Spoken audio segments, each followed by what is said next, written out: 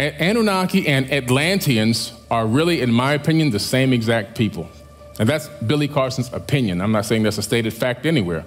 A lot of people always want to ask, well, where was Atlantis? You know, was it this ring city in the Atlantic Ocean? Was it in Greece? Was it in the Mediterranean? Where was it? And my answer is, Atlantis is everywhere.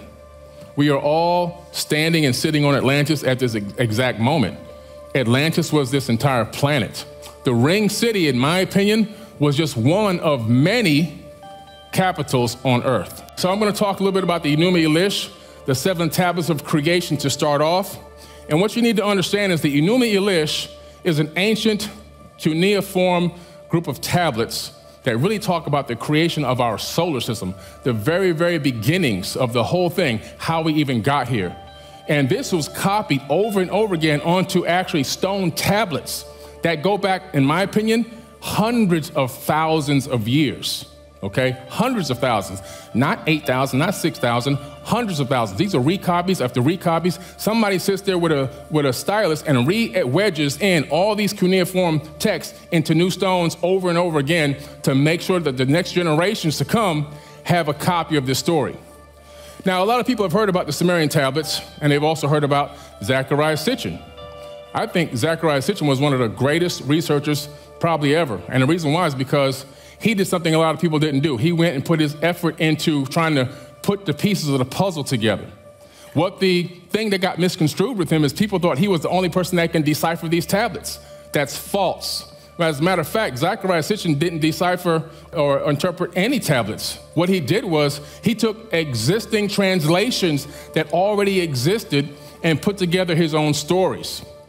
Unfortunately, later on in his life, he was vilified, and it was said that he was the only person that can read him, and nobody knew what these things actually said. But if you look at his books, he gives you his source almost at every paragraph.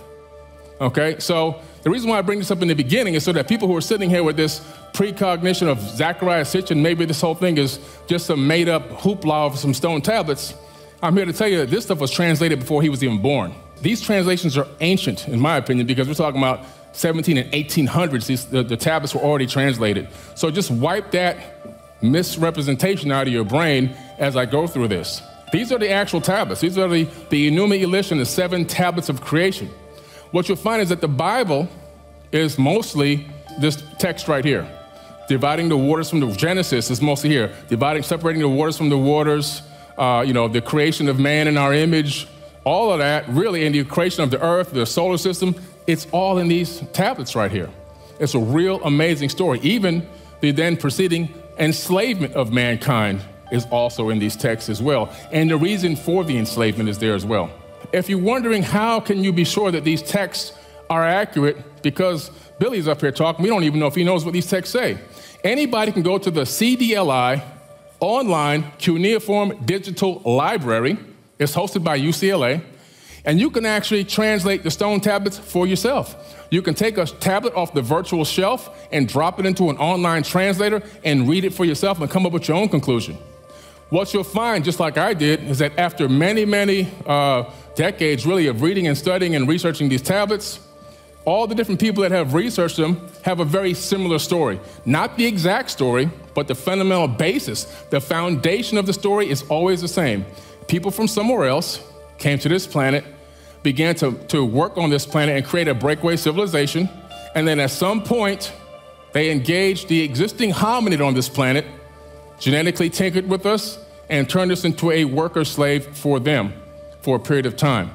Now we're just like an abandoned seed colony here, and we're just hanging out, and we're trying to find our way. But there's hope for us. Now, what's interesting about this and what really is important about this is to understand, in this time frame when these tablets were being copied and created, people didn't have time to become George Lucas, right? They weren't inspired by George Lucas to create these incredible sci-fi movies on tablets. These people were scribing specifically what they were told to write by their God or their Lord or their master, or they were writing what they were experiencing themselves at that time. Now, I don't know if you've ever seen how to write cuneiform. It's very, very tedious. You don't really have time to sit there and take out a stone tablet and start wedging in all this text just to make up an incredible sci-fi story. In my opinion, what they wrote was probably as close to the truth as we're possibly going to get. So what's interesting, during this time, a few million years ago, the Anunnaki had this race of beings called the 𝗩𝗩𝗓. They're mentioned in the 𝗩𝗓𝗦𝗧𝗘 and the 𝗪𝗓𝗪𝗧. And also what's interesting is the name Anunnaki and Nibiru in the older version of the 𝗩𝗓𝗧𝗘, those names are actually in the text. So for some people that were saying, oh, nobody can ever find these names, in a newer version of the 𝗩𝗓𝗧𝗘, Marduk, also known as Amun-Ra, he wanted to be the one that destroyed Tiamat, so he changed the name Nibiru to his name, Marduk. His name is in the Bible, his name is in the Jewish Torah. He's a very popular guy, but also a very evil and brutal guy, okay? But these 𝗩𝗩𝗓 were doing a lot of the work when they created this breakaway civilization. They came here, they found this planet was a great planet to start a civilization, to build and live on. They actually worked this planet themselves. They actually didn't even use human beings or our hominid cousins at the time. They weren't Homo sapien yet. But these 𝗩𝗩𝗓 people, these were like the working level class Anunnaki, and they were doing the trenching and the digging and making the canals and all this stuff, mining and everything. They started getting tired of this. They were working on Earth and they were working on Mars. And what's interesting is these people were up there mining and working, but they said the conditions were harsh. They complained to Enki and Lil and Anu, who were the kings of Earth, pretty much, and their calls for help were ignored. Like, hey, we need a break, we need a vacation. One of the biggest complaints, they didn't have any women. And that's a tough complaint, man. I feel for them. I'm out here sweating, and it's dry, I got no water, and there's no women. So they came to Earth and said, look, we gotta get some women and we gotta get some rest.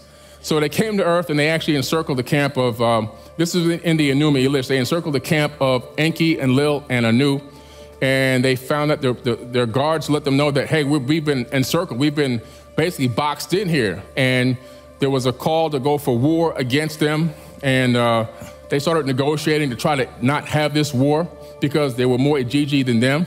And Enki makes a decision. He says, you know what? I have an idea. There's an existing being on this planet. We can add our essence to it. That's a genetic modification. And we can get them to do the work. Have them do the load, work the load, do the labor, do the heavy labor for us, do the toil. And so that decision was made and agreed upon, and it happened. And then those 𝗩𝗩𝗓𝗘, they took some women. I said majorly did that. They took some women and took them back with them. So that's where the sons of God made it with the daughters of men. And now we have the situation is how we've been fully engaged on this planet. But at some point, there was a catastrophe. And this is where Thoth comes into play. Thoth is an Atlantean priest king. The Egyptians know him as Hermes. Oh, well, the Greeks know him as Hermes, but the Egyptians know him as Thoth, Jehudi to the Africans, okay? He's basically one of the most, at the time, the most intelligent people on the planet. He taught languages to everybody. And what happened is there was a great flood before he went on this mission. And after this great flood, his father, Enki, who was also known as Thoth, told him, go back to the land of the hairy barbarians and rebuild civilization. In other words, he didn't say that civilization needed to be started there. They had already raised everybody up to a high level. They'd already created basically almost heaven on earth by the labor between the 𝗩𝗩𝗓𝗘 and the humans. And then they had this big catastrophe. And the mission that Enki sent them on was to bring back civilization to the planet after this global flood. Whatever this catastrophe was, it's not really truly clear exactly what it was, but it did happen. So he gets into his ship. It says he gets into the great ship of the master. It didn't say he sailed out. It said he rose into the sky until the planet disappeared, until he got to the place that he was basically his destination for his mission. And then he said he saw the great temple coming out of the mud beneath him. That means this thing is in the sky. And he descended on the land of Khem. When he descended down to the ground, he opened his doors. All this, what I'm telling you, is in my book, Compendium of the Emerald Tablets.